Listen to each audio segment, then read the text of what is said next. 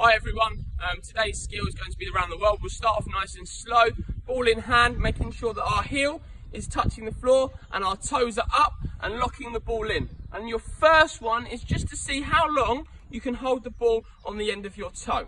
Okay, step 2, putting the ball down, locking in, heel on the floor, toes up, and you're just going to hold it and let the ball roll off the outside of your foot. Okay, step 3 will be lock the ball in, up, let it roll off the outside of your foot and catch it the other side.